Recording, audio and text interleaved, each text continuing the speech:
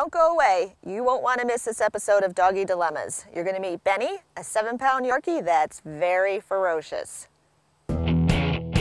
Denise Mazzola is a certified professional dog trainer with over 20 years experience training dogs and people. If you've got a doggy dilemma, Denise can help.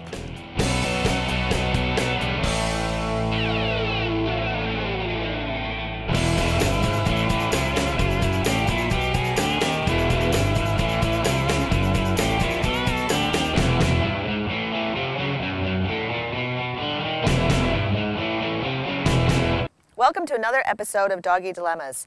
Tonight you're going to meet Heather and Clive and their dog Bennie, who is a 7-pound Yorkie, has done a lot of damage biting people. Heather's even tried something that she's seen on another TV show, only to discover that it has exacerbated the situation exponentially.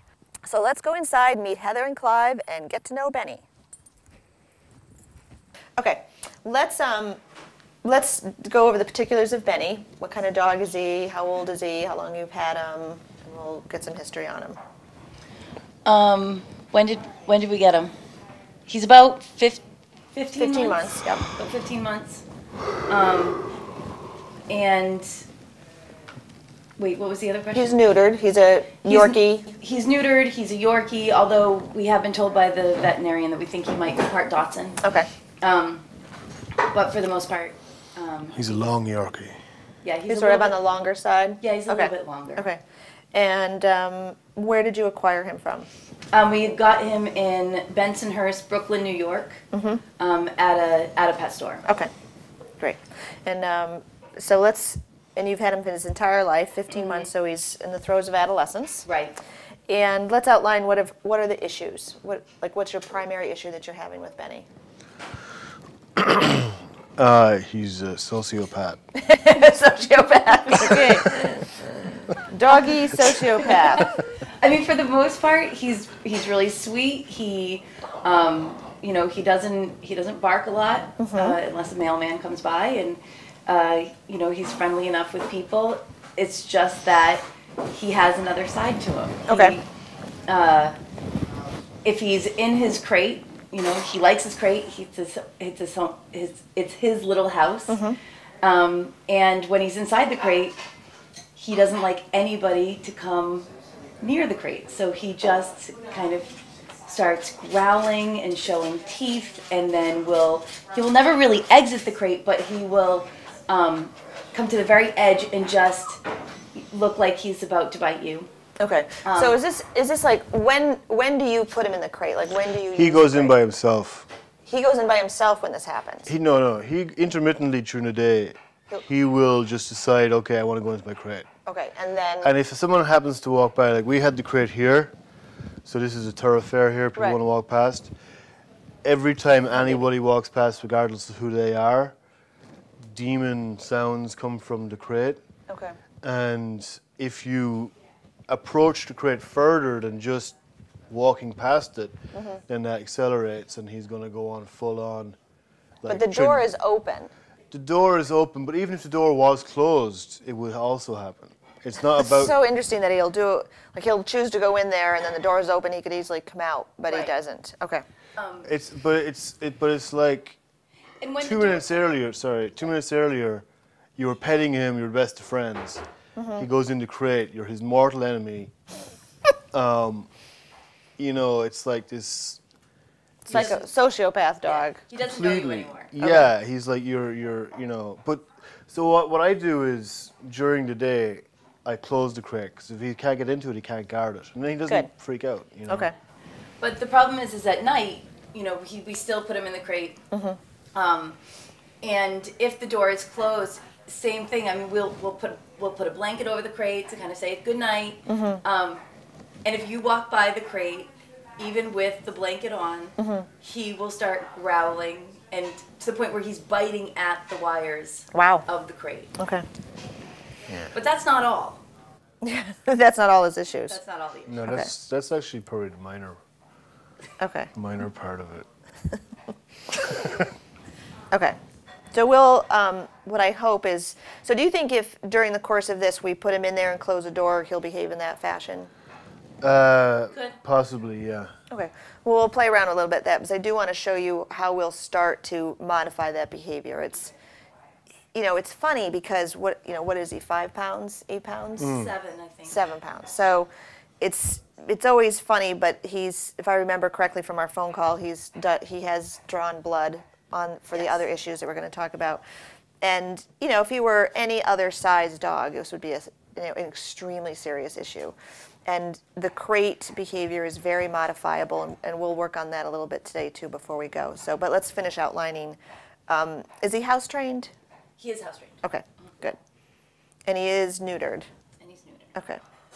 Okay, so we've got the fact that he resource guards his crate, but that's not the primary issue. I mean, the primary issue is that when you drop something, he immediately will go for that object that's been dropped. And if you try to take it away from him, or he even suspects that you may take it away from him, he again gets incredibly vicious. Okay. And we have had occasions where people have then reached down to try to pick it up, and he bites. Okay.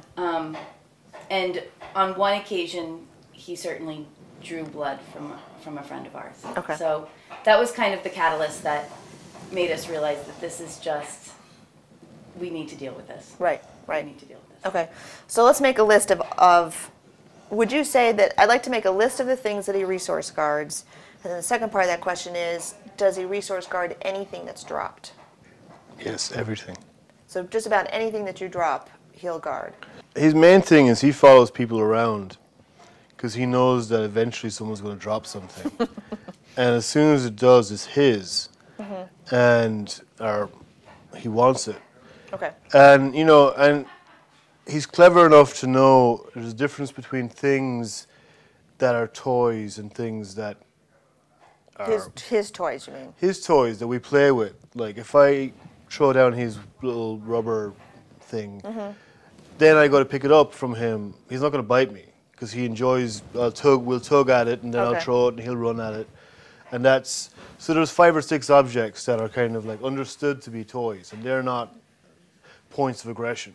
Funny. But if I drop a pen or a pencil, for instance, I'm writing something and I drop my pen, he's in the proximity, he hears something hit the ground, he's in like a bullet.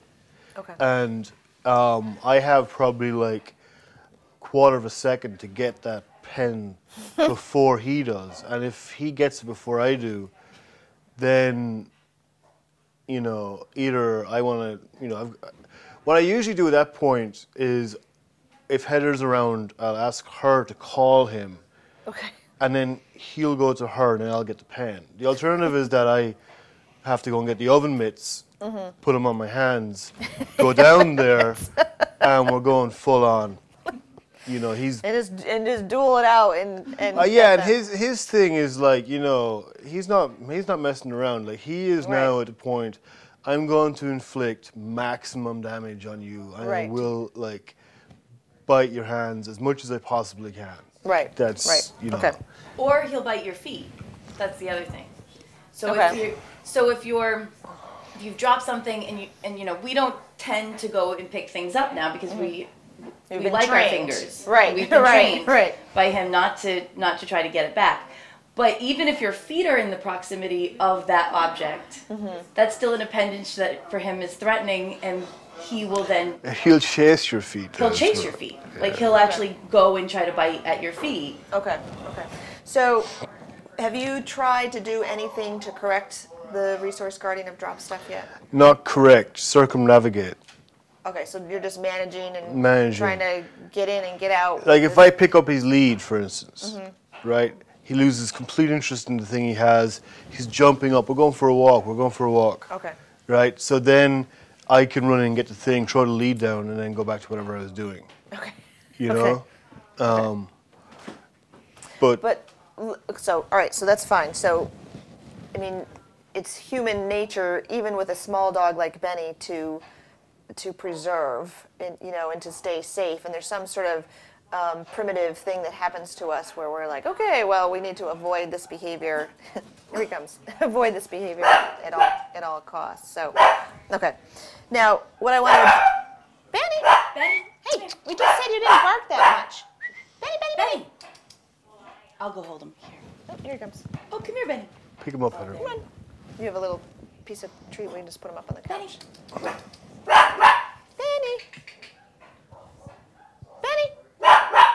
Hey. Why don't you try calling him and then he can have these when he gets up on the couch. Well, the other dogs have discovered some rat or something. Bennie. I'll go over and get him. Come on, Bennie. Sorry. Okay. Oh, he says you have something. That's right. So let me just address the resource guarding in terms of when did you first notice it? Like, has this been going on since he was a puppy? Not immediately. Not like as soon as we got him. Okay. But probably, I don't know, maybe like a few months after we got him. Okay. So you got him about 8 weeks, 10 weeks? Yeah, I would say, oh gosh. The first summer that we were here in New Hampshire, there was nothing. I mean, he was the sweetest dog. He didn't bark, he didn't do any, And had you just gotten him at that point in time? At that point, he was probably about 5 to 6 months old. Okay. I would say it was probably that following Christmas. Okay. So maybe, 11 months. Okay. Is when we really started to notice. And that was also around the time we were thinking we certainly need to, we thought, we hadn't gotten him neutered yet, so we thought, okay, we need to go get him neutered. That's going to take care of the aggression issues. We got him neutered, and then it didn't subside. Okay. He continued to be aggressive. So being about 11 to 12 months. Wouldn't you say? Sounds about right. Okay. So what's important to remember about resource guarding is developmentally it can kick in. 12 months is a little bit early, but for smaller dogs, sometimes those things happen sooner. So developmentally, if you're going to see a dog resource guard that hasn't shown it as a puppy, which is a much more serious issue, then you'll see it at about his age, adolescence. So he's sort of right on target with that. It's very interesting that he won't guard toys, or because you would think that the toys are his, and that if he was going to guard something, it would be those clearly defined objects that are doggy play toys and things that are his. And instead, he's guarding things. But the toys are part of a ritual, and the ritual is that we play tug of war, and then I throw the toy, he runs, he brings it back. Right. And then we do it again. So that's, he gets reinforced, he's enjoying it. He loves it, yeah. Right. But they would still, it's still from like sort of my dog training perspective, there'd be his toys. Do we need to, we can stop if you need to. Yeah, hold on. Yeah, you need to go. Yeah. Sorry. It's cute. I'm telling you, you just look like a killer, right? You need a small dog.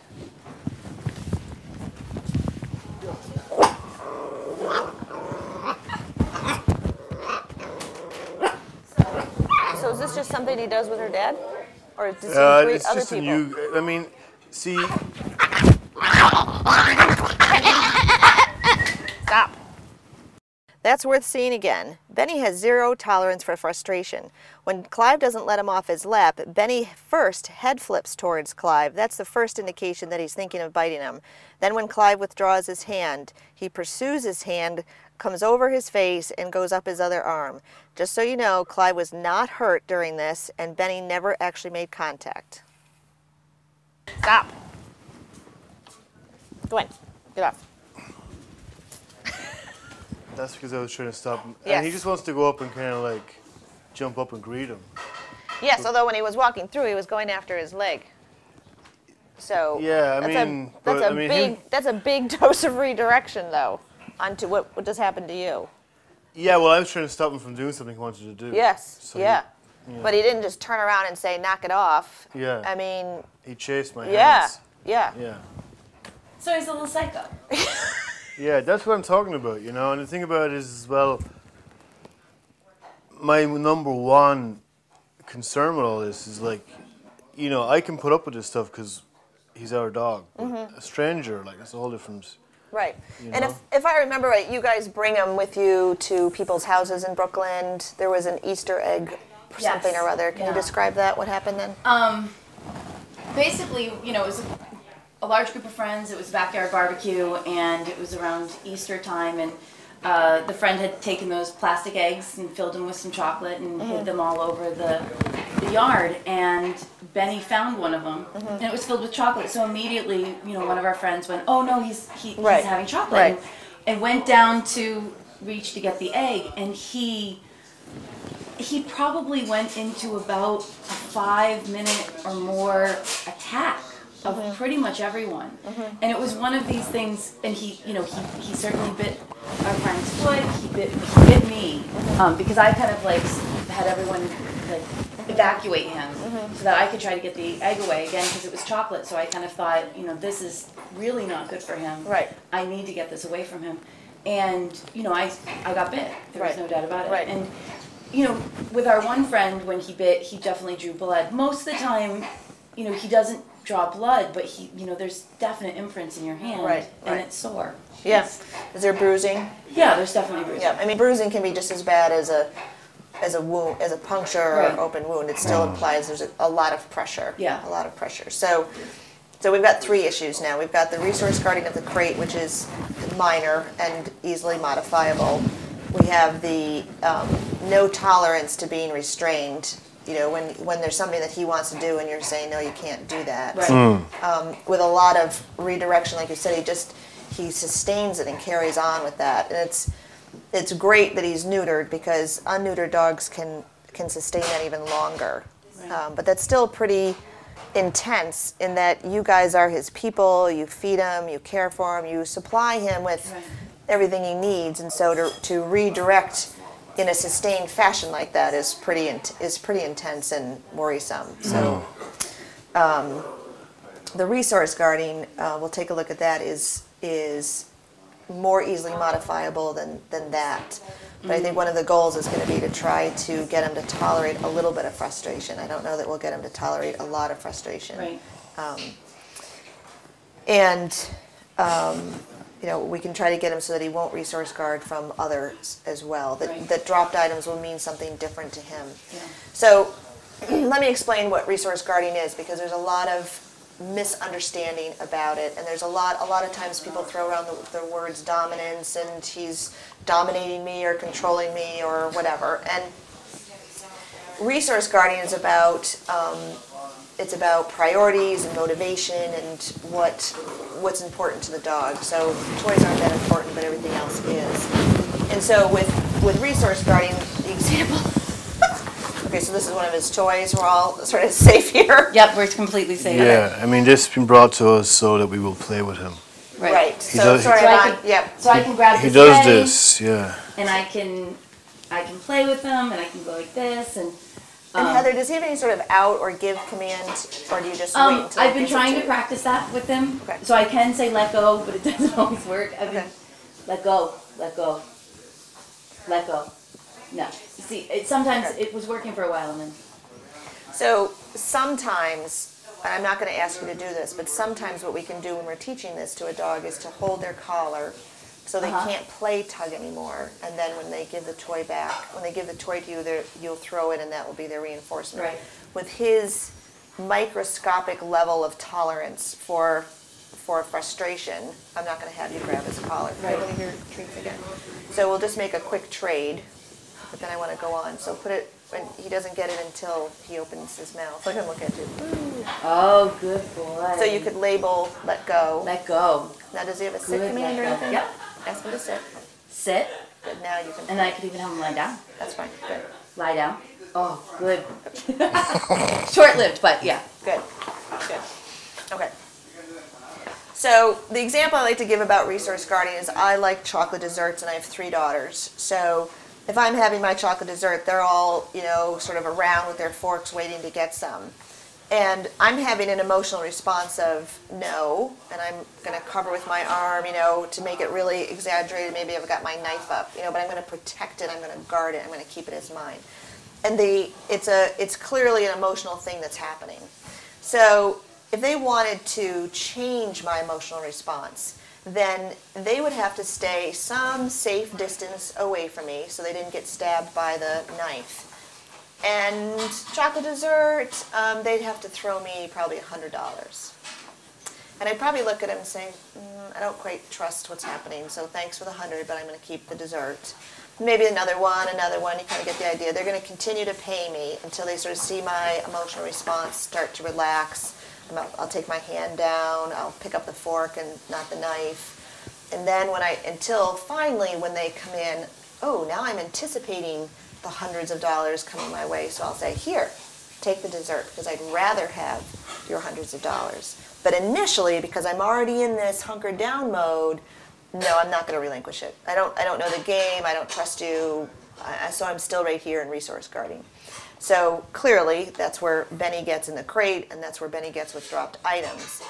And to go in, so let's say I'm in hunker down mode, resource guarding. Duke comes along and sort of forces me back, and then the dessert gets taken away. Okay, it doesn't change my emotional response. Now I don't trust him, and I'm really going to try to. Now I got to find a better way to protect my dessert.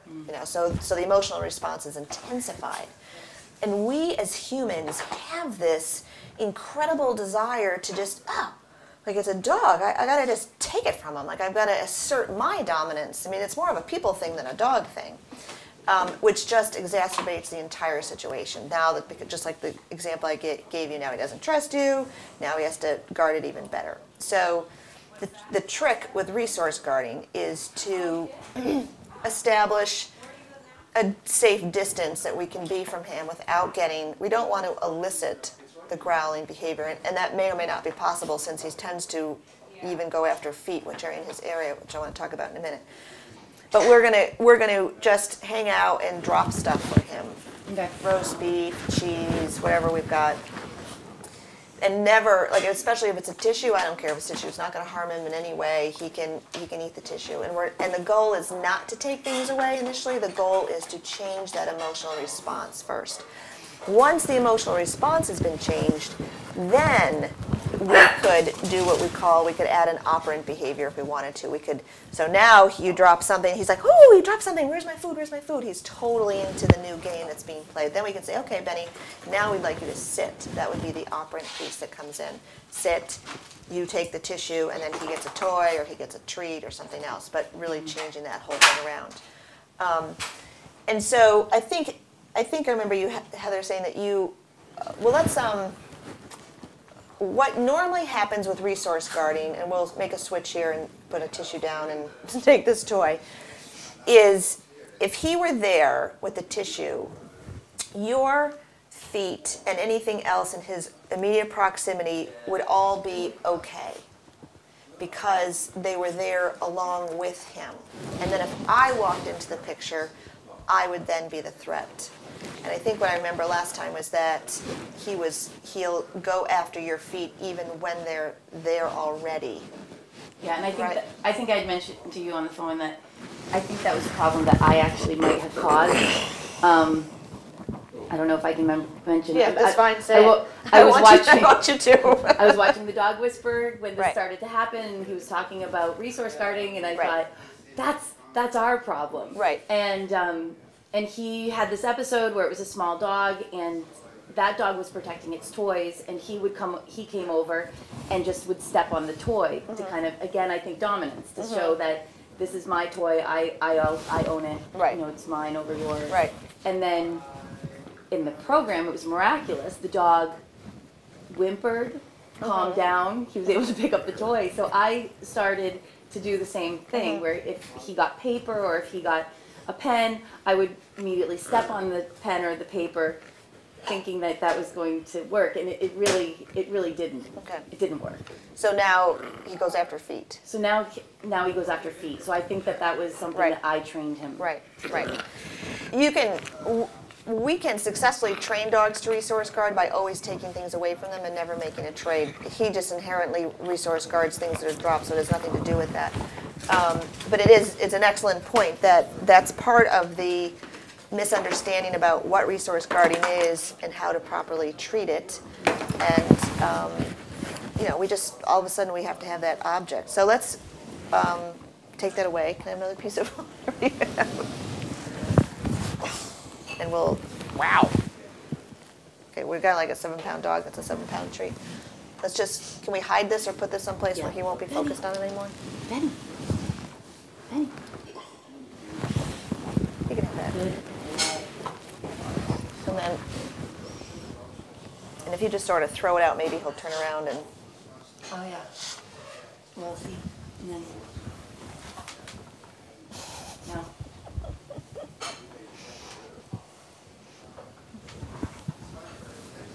No, we'll just let him. Now we're. Of course, there's chicken in the picture, so. I know, right? And he is Do food you want to drop? motivated. No, we'll just wait and see what happens with the All tissue. right. Really, Benny. Maybe if I push it closer to you. Oh yeah. There we go now. He's in full. Anyone So that goes near if you him move now. your foot, Clive, does he go after that? Yeah, he will, yeah.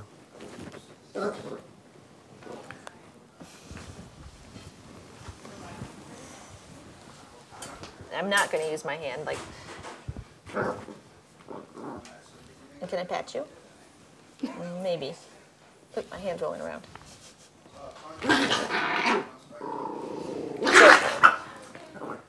So, now the tissue is in multiple pieces, so he's got a real issue on I'm able to guard it. right. Guarding it all. Right. And so it's, you know, it didn't really affect him until I pushed it a little bit closer to him.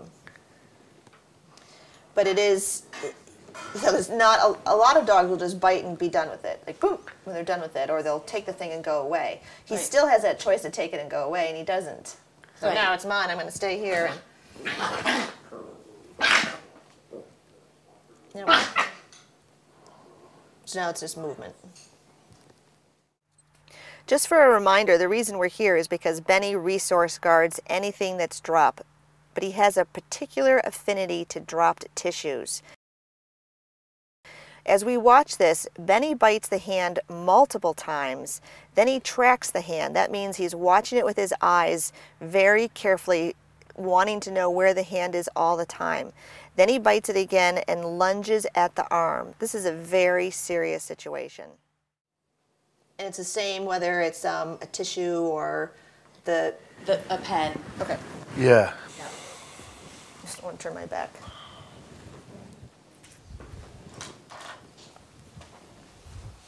He's going to eat the tissue. So he may not leave the tissue too. He has a particular fondness for tissues. Yeah. He likes ripping them up. So would you say that the tissues are the biggest? That's not the right. What he guards the most. I mean, a very high priority to him would be tissues. I mean, you said you drop pens and pencils. Pens and and pencils. I mean, it doesn't matter. It doesn't matter what it is, really. He does particularly like tissues, likes to rip them up. But apples, pencils, pens, anything that's small enough for him to get into his mouth. What's bizarre is that now he's left the tissue and, you know. But I'm not so sure that. Right.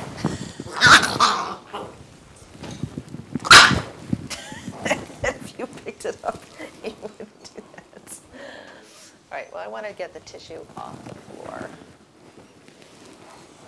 So let's do a bait and switch. I'm going to use you to bring him over here with some chicken.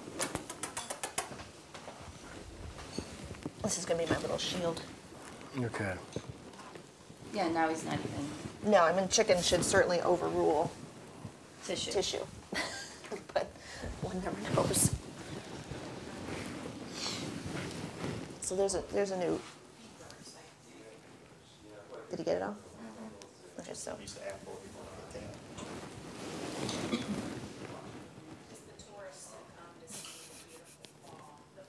No, he doesn't seem to care about the apple now. No, he only was caring about the apple when we were cutting him this morning and peeling them. All right, so maybe still don't trust him. Throw something over there so I can get the piece of apple. So one of the things I wanted to do was make a list of the things that he guards. I've got a pretty good idea, and but we could definitely have tissue on the top of the list. Pens and pens. Pens, pencils. Any other paper things that are a priority to him? I mean, I'm a teacher, so a lot of times during the school year, I will have papers that I'm grading for doing bills, envelopes, you know, that sort of thing. Okay. Certainly enjoys ripping them. Toilet paper, if he's able to get toilet paper out of the bathroom. I mean, for the most part, again, he's training us, like we're dog proofing our bathroom so that he can't access paper for the most part, but ideally, you know, it should be the other way around, hopefully. Right. And so, if he's able to get toilet paper, he will jump up onto our bed, tear it to shreds, and God forbid, anyone that wants to try to get that away. So that's a problem. Okay. And then the bed becomes, the bed itself becomes His. So the because bed the toilet paper is there, or only when the toilet paper is there, or other times? Sometimes, occasionally, like when I work from home sometimes, and he's on the bed, and I walk past, and the next thing the bed becomes the crate. Okay. You know. Okay. I mean, everything and anything. I mean, basically, he loves getting things and ripping them up, and he loses interest in them after about 5 minutes. Okay. Once he's ripped them up. He destroyed, our friend got a new stereo speaker system, and he got a hold of the iPod, or the remote control. Oh. And, no, granted that was found after the fact that he had gotten it and destroyed it, but I'm assuming that if somebody had tried to get the remote away from him, that would have been resource guarded. Right. My shoes have been a major contender for... Particularly the high heel ones. Yes, high heels in particular. He likes to gnaw on the heel. Okay. And I try not to get those away. Undergarments. Yeah. So the list goes on, and it just the common thread is anything that he gets. Yeah, socks. Okay. He's not interested in things that are too big for him to carry, so it has to be in Bennie scale. Right. But right. Well, except for the bed and the crate and things like that, then that's a location. Yeah. I mean that's a different form of. Right. Right. That's territory rather than objects. Yep. And what about there was a chair? Is there a chair here that he guards, but not at your home in Brooklyn? No. No, I mean what he typically does when we're in Brooklyn is that both of our couches you can crawl under them. So when he gets an object, he will run under one of the couches,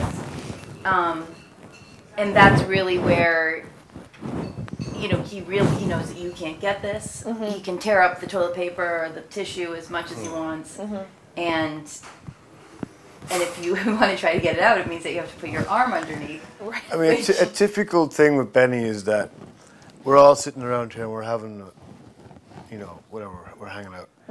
And somebody inadvertently drops tissue. Now, nobody's paying attention to Bennie, but he's paying attention to us. We don't know it, right? Now, what he'll do is he knows that he shouldn't have that. So he'll make an exit with this thing straight away, growling as he goes, anticipating. Right, the hot pursuit that's going to be happening. The hot pursuit, right? Right. Like, he's like, and then it all goes from there. Right, especially if it goes under the bed or something. Under the sofa, he's kind of leveled the playing field because it's the only way you can get in. Right. And then you got to get the oven mitts and Kevlar or something, or the broom the riot gear out. Or let him just have it. So just out of curiosity, can we get? I brought some yummy things in here. Let's just see if he'll guard any of those, which probably you won't, or maybe they're too big.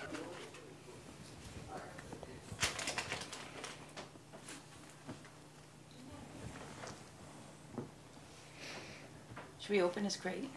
I wonder if he'll try to take it into the crate. Everybody be careful in here. No, see, this is really weird. Right. He didn't. So let him have it a little bit longer. No, because it's harder. The thing about it is that what you've done there is, because you gave it to him, that's now a toy.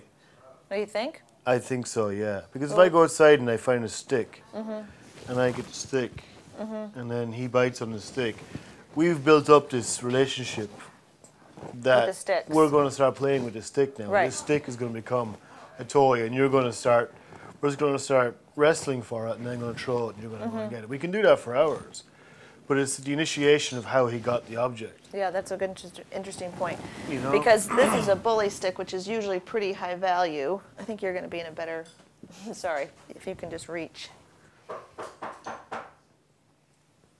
Who's that? I don't know. You little man.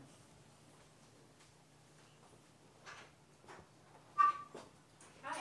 Hello, you guys have a 60-pound tank here? I don't live here. Can you go You and need propane? Good, 16 pounds. Oh God, we're going to have an issue with the dogs. do we have a what? The owner of the house is not here. What's That's the right. question? A I'm propane I'm trying to walking find around, the but that bully stick may cause an issue What with address are you looking for? automatic. No, we took Oh, it away. okay. Okay, well, do you want to just go ahead It's and not fill a it up stick, then? it's a bully stick, so. Moving it so the oil guy can get his truck back. Hey! Hey! Knock it off! Stop it. Stop it. Put him here for a moment just to get him out of Stick the him in this equation. crate. Out. Come on. Remember, dogs communicate through ritualized behavior. The ritualization is designed to solve conflict without a fight. Watch Finnegan's body language. He is very still, his tail is high, and he turns his head away from Bennie. A head turn is an appeasement signal designed to end a conflict, and it works. Finnegan walks away. But Bennie isn't okay, and the next thing we see is Bennie launching after Finnegan. Bennie's clearly still aroused about the tissue and the bully stick. He comes at Finnegan twice before Finnegan finally returns the aggression and goes after Bennie. Neither dog was hurt. Do you want to call him over there? Or maybe he'll stay in his crate. And then he'll do his thing in his crate.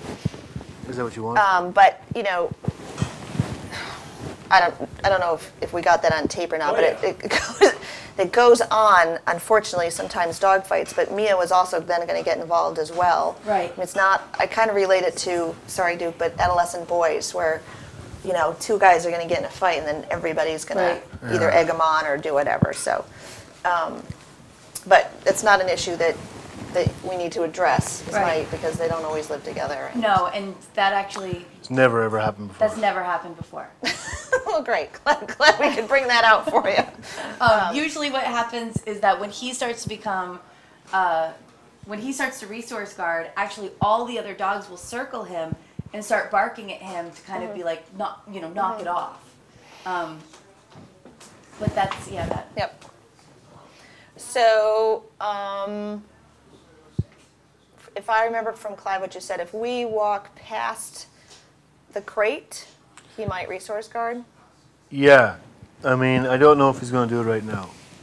Oh, maybe. And the other thing is that Bennie was still sort of in a heightened state of, you know, the tissue had been down and the other things had been down, and from what I've seen from him, he doesn't necessarily come down from those things really quick. So, but he gets really agitated and he stays agitated. yes, right. But the thing to remember is with all the food and things going around, when dogs have a fight, it can really take days before it all sort of settles out. Oh, interesting. So just sort of be on alert that if you see and you hear what I call the hard eye Yeah. going back and forth, like, I mean, you saw it really nicely with Finnegan over here where he was really stiff and his ears were really up and you're sort of describing him as alpha. Well, he was clearly telling Bennie, you know, stay away. You know, I think I've told you this before, in a dog's life is about come closer, yes, come closer, or go away, go away. And this was all about go away, go away. But everybody was milling about and it didn't happen. So I'm just going to walk by and see if...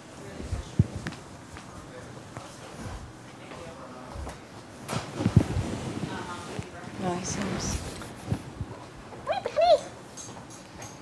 So it's really only about when you think it's needed, huh? He doesn't look relaxed to me. His eyes are kind of... Yeah, you can see the white in his eyes. Yep, yep. Yeah, he seems to be in a kind of... He's kind of like half in and half out right now. But you can kind of... Oh, there we go. Yep. Go.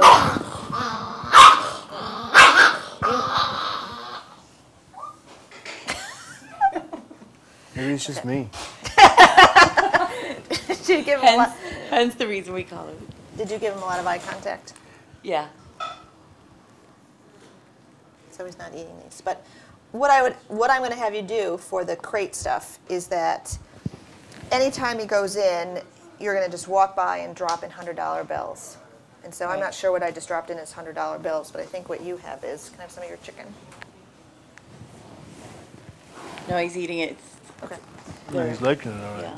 So and you know, because we're set up with cameras, this is probably too close. Yeah. You know, we don't want to antagonize them or bring out the behavior. We just want to say, hey, the rules of the game are changing now. You don't need to, what is this, last night's dinner? You don't need to be all in this defensive mode and in this emotional state of guard, guard, guard, guard, because hey, look, we're going to start dropping $100 bills in there. And I'm going to have you do this, Clive, too, since you were sort of bringing it out in him.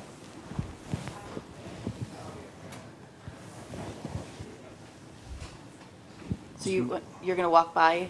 Well, I think Clive can do it from sitting there since he was. So were you giving him a lot of eye contact? Yeah, I was looking at him, yeah. Okay, so I want you to give him some eye contact, wait until he stops eating, give him eye contact, and then just throw that in there. Don't stick it in there with your hand. Oh, no, see, no.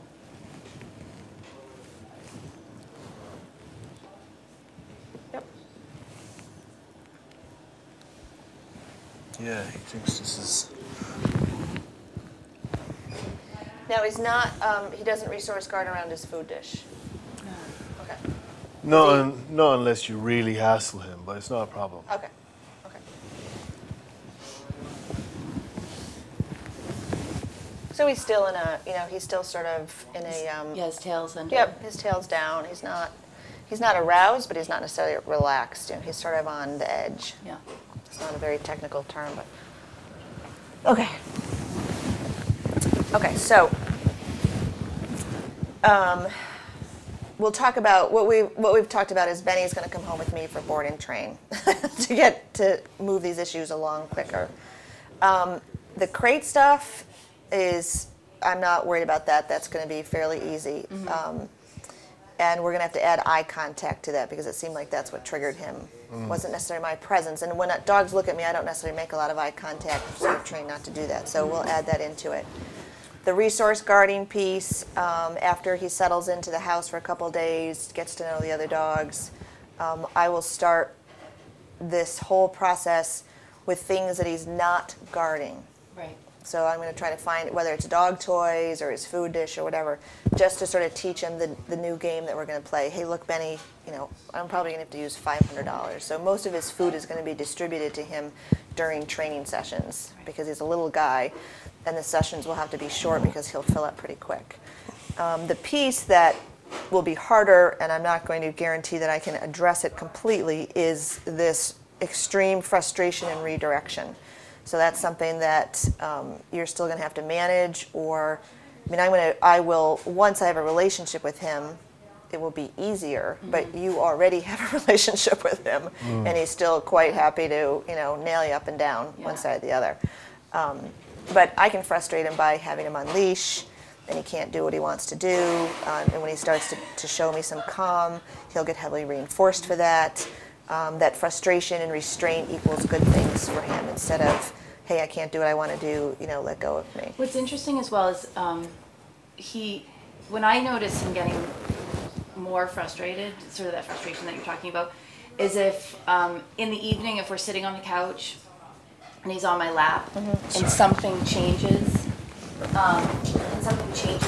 to him being on the lap, whether or not it's by sitting down, or if you pet him the wrong way, or or if he's sleeping and he gets woken up, whatever the case may be, he might attack you. So he'll be like this cute little sweet 7-pound dog, lap dog, and then 2 nights ago he was on my lap, and the next thing I know he went for my hand and bit me, and I sort of thought, okay, that's it, into the crate. So it's bedtime. So there's definitely handling issues. There may be a part of it.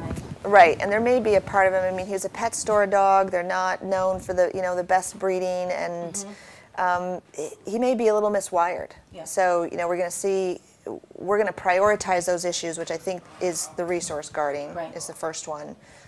The second one, handling or crate?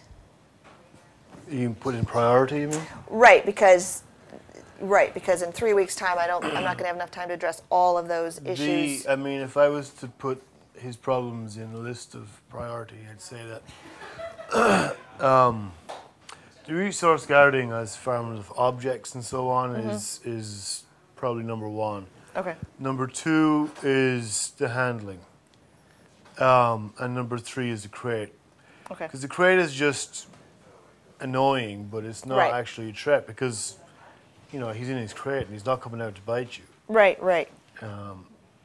But, I mean, obviously it's not ideal, but, but I mean... When we're thinking about him in relationship to other people that come into contact with him, probably the two most important would be the resource guarding and handling. Right. This we kind of know he'll do this. This is the predictable part. Right. Yeah, and the handling is the weirdest bit of the three because the handling is where the unpredictability comes in. Like, you know that when he's in his crate, he's going to growl if you walk past. Right. You know that if you drop tissue on the ground, he's going to go for it. But he's on your lap and you're rubbing him, and next thing, you know, because of some, you know, variable that's known only to him. Right. But sometimes you tease him. Well, Well, let Clive finish, and then we'll hear about the teasing. I don't tease him that much. I mean, like... but in your defense, even if, I mean, people tease dogs all the time, but it doesn't mean that they should get the kind of biting that's happening here. Right. And the reaction. Yeah, no, he'll... I mean, when I say tease him, I mean, I'm just kind of like tapping his ear or something. Poke him. So, but if he's on, but what you described last night is he's on your lap, you're patting him, and he bites you, like out of the blue, I mean, apparently. he'll be kind of, but he might be teasing him. When he bites you? And then you know, that's kind of an anomaly within the situation. I mean, the thing about it is that, like, he's on your lap, and a friend of ours is sitting beside you, and that friend goes to scratch her knee, and he attacks her. So that's... You. No, The friend. Yeah, Okay. So, like, I mean, that's the problem, right? Right. So then you sort of become the space that he's guarding almost in that situation. Right. But it doesn't describe. It doesn't explain. He's sitting on your lap and you pat him and then he bites you. Or like he'll be like you know, flicking his ear while he's. It still shouldn't elicit a bite. It shouldn't elicit a bite. I mean, you know, dogs have choices. He's like sleeping with his sort of sitting. It's fight or flight. Yeah. I could, you know, Clive's annoying me. Okay, I'm gonna get off your lap and I go curl up in my cute little bed in the crate. Right. But he doesn't. He chooses to fight. Right. Repeatedly. So, you know, that doesn't necessarily qualify him as a good candidate for passing on genetic code because the dogs that are always fighting are risking their life repeatedly. And the dogs that hightail it out of there and say, fine, I'm out, are much more likely to pass on genetic code. And it's evolution, you know, shows that. So he's got some miswiring going on as well. So we'll work on the resource guarding. We're going to do some of the handling. The crate stuff is going to be easy anyway, so I'm not really overly worried about that. Okay. And we'll have to add the foot, you know, working with him not attack, that people's feet are also part of the package that presents the $500 that falls for him. Okay. Any questions you guys have or anything else? No, I just want to say thank you. Okay. Benny, you were amazingly shocking today. Yeah, he performed well, right? Yeah, well, like I said, if he were a bigger dog, this issue would be, you know, it is serious. Yeah. It is serious. It would be more serious than it's a bigger, you know, it's a bigger dog. But, and you know, the other dogs that are just here visiting, they're all terriers. Right. And there's a lot of energy there. Yeah. And a lot of tenacity, which is why this fight sort of kept going and kept going and kept going. But usually what happens is that there's no aggro between the dogs. Basically, he's in love with Mia, and he doesn't really pay any attention to the other two. What I can't understand is, though, I can never really work out where Benny sees himself in the pack. I sometimes think that Benny's a pack of one, like he's his own pack. And because I don't know where he is within the three of us, me and him and Heather.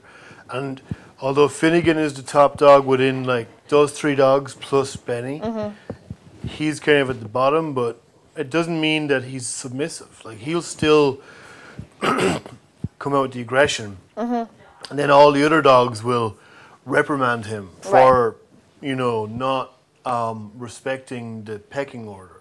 Could be. You know? And that whole sort of pack thing fluctuates and adjusts. And a lot of it is about deferring. Yeah. So if Benny were lying here with a toy and just one dog came in and Mia walked in, and you know, there would be an exchange of communication. For example, Mia might look at Benny and Benny would say, oh, okay, fine. And he would defer to Mia and get up and walk away from the toy. That's not necessarily, you know, dominance and submission. But the next time, it could be Benny that says, not today, and gives her the look, or some exchange happens, and Mia says, fine, and she defers to Benny. So sometimes in a household, there's one that's always deferring, and there's one that just always gets it. And the dominance thing happens most often in an instant, in a point in time where I don't like what you did, and the other dog, you know, they have some sort of altercation, and oftentimes, you know, if one dog sort of flips over, it's usually because they offer that behavior, not because they're forced into that position, and then it's done. Okay, we've established that for this particular instant. But the next time or the next situation could be completely different. So the pack thing can evolve and change. Benny's a pretty little independent guy. He doesn't live with these dogs all the time.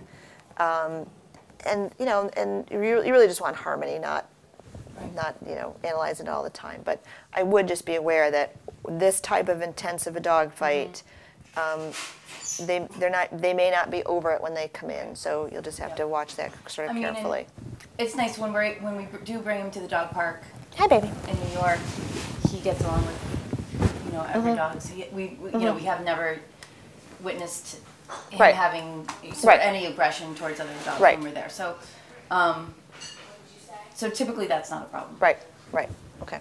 Well, like I said, we'd had the tissue and we had things on the floor, and you know, we removed them, but it wasn't completely normal. Good. I mean, the thing is, he's essentially a sweet dog, you know, and he's really a good dog, except for the fact that he has some weird stuff. I mean, like, because it seems that he's his own worst enemy, because he gets very agitated. Like the whole thing is very traumatic for him as well, when he's doing all this biting and snapping. And, you know what I mean? You can tell that he's kind of like panting, and he's like really like worked himself up into a frenzy. You know, and it's not. It doesn't seem to be a particularly pleasant thing for him. So it's kind of like, he would have a lot more of a stress-free life if he wasn't always on the defensive and constantly feeling that he had to kind of like always be fighting, you know, for everything all the time. Yeah, that's very stressful. It's very stressful to be in that mode all the time, to be defending things or waiting for things that he has to defend or whatever has to happen. Yeah. Okay, I don't know about you, but my heart is still beating after that little display from Benny, or the multiple displays from Benny. He's got multiple issues of aggression. The one I want to recap the most for you is the resource guarding, where when he gets a tissue or a pen or any dropped item, he hunkers down with it. And as you saw, he's very happy to come out away from the object and chase you away, or to work up and down your arm. It's a very serious issue, resource guarding. And there's a very big myth that you need to get in there and force the object away. And as you can see, it's only going to make things worse. Heather's tried stepping on objects because she saw that on another TV show. And now all it's done is made Benny start to attack shoes and people's feet when they're in close proximity as well. The best thing to do if you have a dog with any aggression issue is to please call an expert to help so that you don't make it worse, but also understand that dogs are a different species. They think differently than we do, and you're not going to help by forcing the issue. We need to make it more worth their while to give us the item. We need to pay them and work some classical conditioning with that. It's complicated. It's going to take some time to help Benny get over that. You're going to see him in the next few weeks because he's coming home with me for some board and train, and we're going to be working through each of these problems with him and show you the proper way to start to get some behavior modification on this. So be sure to tune in again next week and watch Benny's progress as it unfolds. Should be very exciting. Having a doggy dilemma? Denise can help. www.denisemazzola.com.